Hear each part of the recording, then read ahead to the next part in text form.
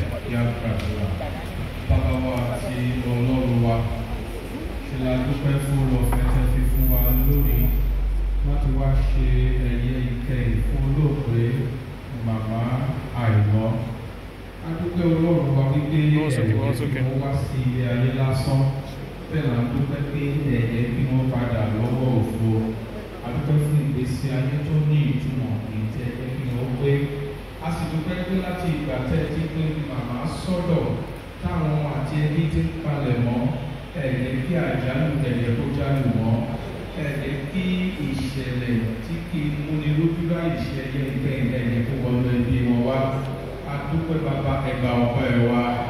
Àwa má ṣe fi wá sílẹ̀.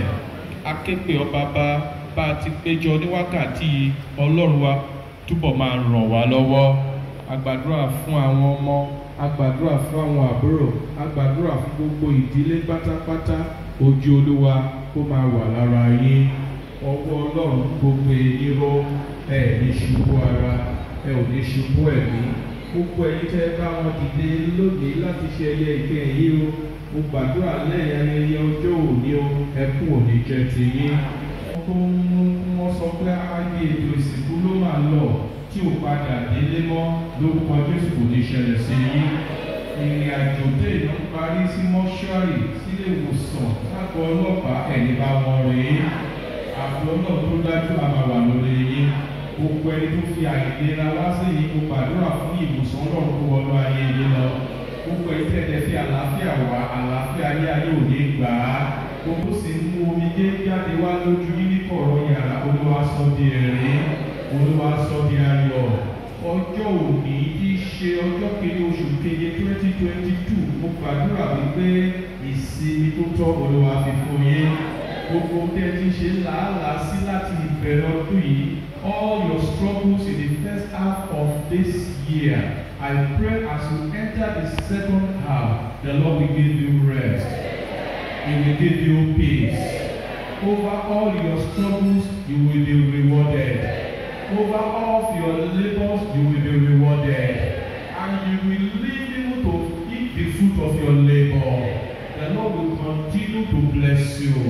Heaven will continue to smile upon you. And in all your endeavors, you will succeed. Your effort will not be wasted. God will continue to be with you. It is well with you. Bẹ́ẹ̀ni tí ayọ̀ bẹ̀rẹ̀ oṣù kejì ayọ̀ lẹ́ máa fi làájá. Bẹ́ẹ̀ni tí ayọ̀ bẹ̀rẹ̀ apá kejì ọdún yìí nígbà tó ti bá wá sókè àwọn oníwà ayé tì. The good Lord will continue to uphold you. You will continue to enjoy His goodness. It is well with you. It is well with your family. It is well with your business. Lord Jésù Kristi Olúwa wa. Àdúrà Olúwa bàbá wa ti bẹ ní ọ̀rọ̀. Àbọ̀ òfin orúkọ ọ̀gára ẹ̀dẹ́. Fẹ̀sẹ̀ ní a ṣe ní ayé. Wọ́n ti ṣe ní ọ̀rọ̀. Òjò wa lónìí. Láyé ìṣẹ̀wá ìwà. Láyé ìṣẹ̀wá àwọn tó ṣẹ̀ wá. Má fà wá sínú ìdẹ̀wò. Ṣùgbọ́n bá wa lọ́wọ́ kìí sí. Nítorí ìjọba ní tirẹ̀. Agbára ní tirẹ̀. Ògo ní tirẹ̀. Láéláé. Àmín.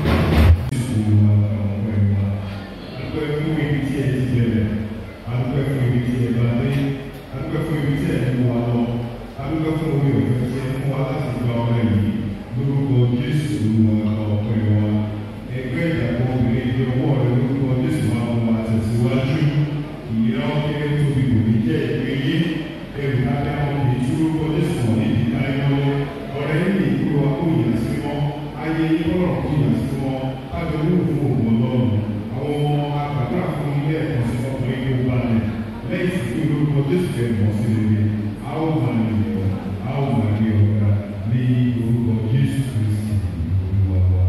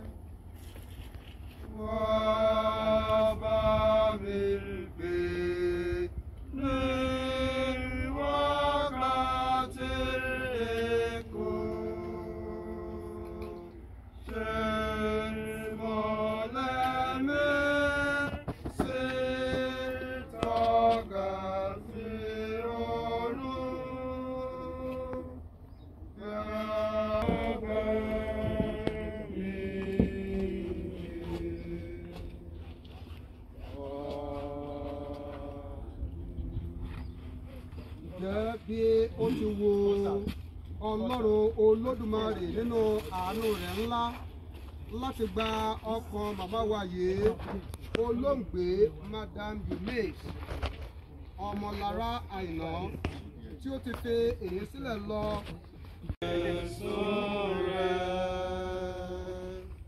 Títí a fi pàdé ní ìtẹ̀rẹ̀, tàbí wọ̀ wá ní agbádá funfun, títí a mọ̀ gẹ́gẹ́ bó ti mọ̀ wá. Súnrẹ́, súnrẹ́, súnrẹ́.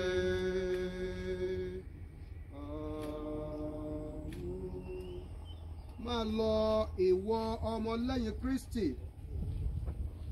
nínú ìrìn àjò rẹ kúrò nínú ayé yìí ní orúkọ Ọlọ́run Olódùmarè ẹni tí ó dá ọ. Àmín. Ní orúkọ Jésù Kristi ẹni tí ó jìyà nítorí rẹ. Àmín. Ní orúkọ Ẹ̀mí Mímọ́ ẹni tí ó fún ọ ní agbára. Àmín. Ní ìdàpọ̀ pẹ̀lú àwọn ènìyàn mímọ́, àwọn áńgẹ́lì àti àwọn olórí áńgẹ́lì pẹ̀lú gbogbo àwọn ẹgbẹ́ ogun ọ̀run. Àmín.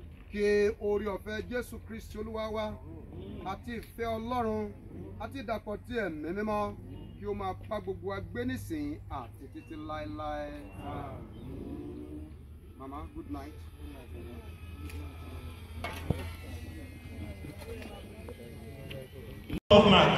Mo tún try 2018 the same thing ṣẹlẹ̀ ẹ̀sà ní 2019 mi ò ṣe dá mo tún mú result wá lé wa pé mo fail káṣá má parọ́ mo tún ṣe 2021 wọ́n ti wá mú mi sí Unilab praise alagbogbo tó ta ní hallelujah adídádì ẹ bá mi fọ̀rọ̀ mi sádùrà láti ìgbà tí wọ́n ti mú mi ní Unilab àwọn àìsàn kan ń ṣe mí bí kí n máa jẹun káyà máa rìn mí kójú mi máa funfun kọ́wọ́ mi máa funfun kí n máa tutọ́ màmá arúgbó kan ló jẹ́ fún ọmọ Ìgbò bọ̀dá kan ó bá ṣọ́ọ̀ṣì wa jẹ́gẹ́ ló kú lọ Sunday tó kọjá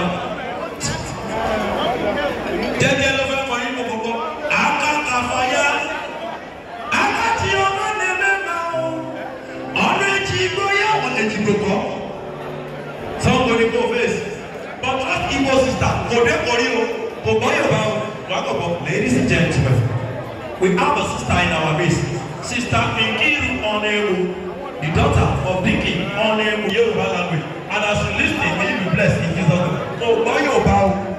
Kode Korio. So, you for our English, I don't get all the Yoruba.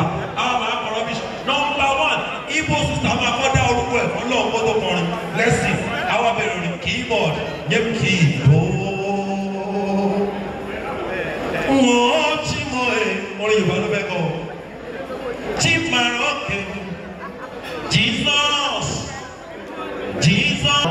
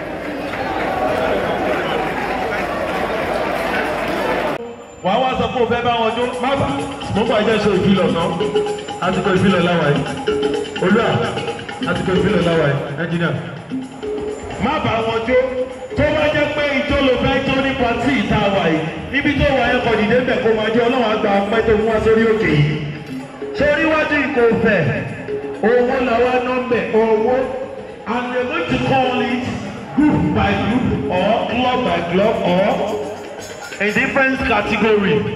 Lama ṣe pé ijó yẹn. And in case you don't know, let me let everyone know in this hall we have the baddest DJ on the wheel of steel, DJ Chronic, #1 DJ that I respect so much. We are going to dig it. Gbogbo ẹ̀ la máa ṣe. èmi ti believe pé mo ń lọ sí Èkó padà lẹ́yìn ni mo ò lè drive lálẹ́. International music, where the music is from, the main sound that came all the way from Egg.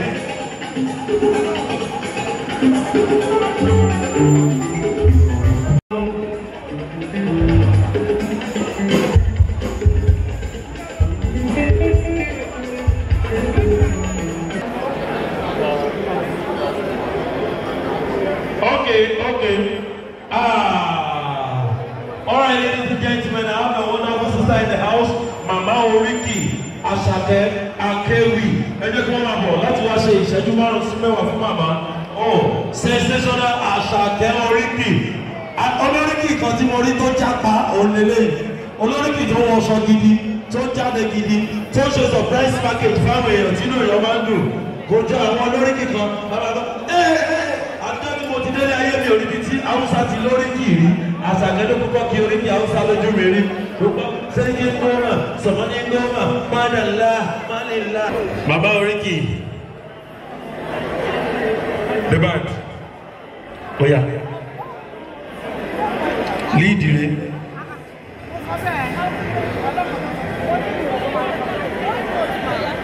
Kéèyàn kan máa lọ kí oríkì mi o, kórí mi bá lọ, ìwọ̀nba tó tún fún mi kórí ẹ̀ bá lọ máa ná fún yín o. Ṣé mi kan máa ná ìsìn yẹn? Èmi tí mo mọ́wọ́ lórí transformer. Ìgbà tí o ìbẹ́ǹtì láwà yìí, ẹ náwó ní o. God bless you, let's go.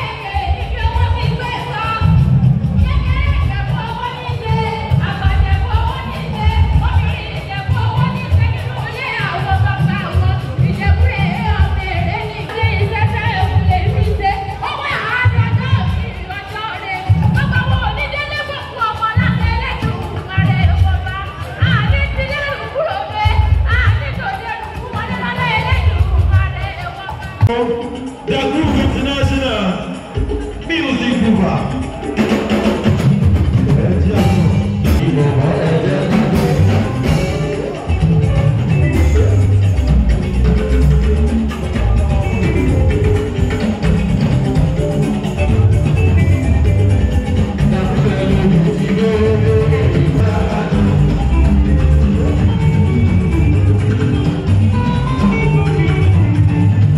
Thank you.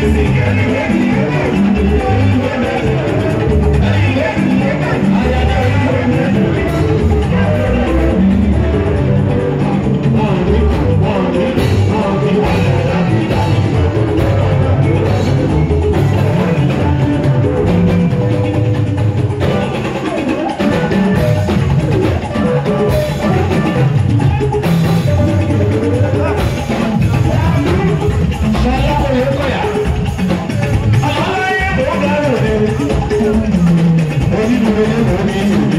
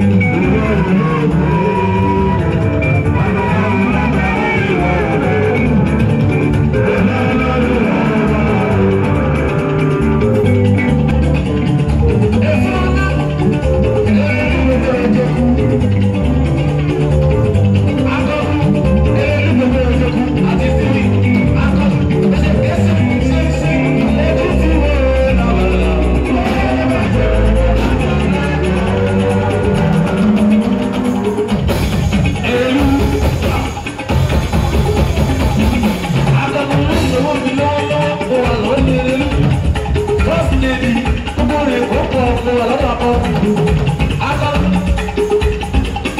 ojú kéṣe ṣe ojú ti wò ó.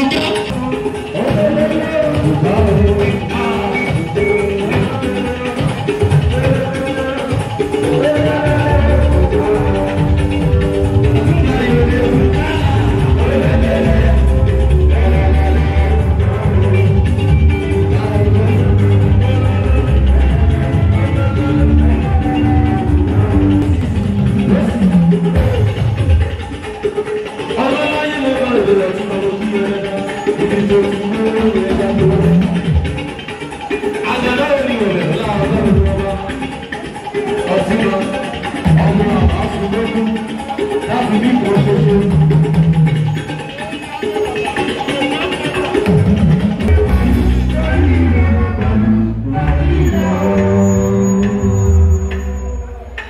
èèyàn sẹ́yìn ọ̀tún ọlọ́lẹ́yìn lè ti mọ̀ olóore àwọn ẹgbẹ́ lẹ́yìn ìbámu lórí lára wájú.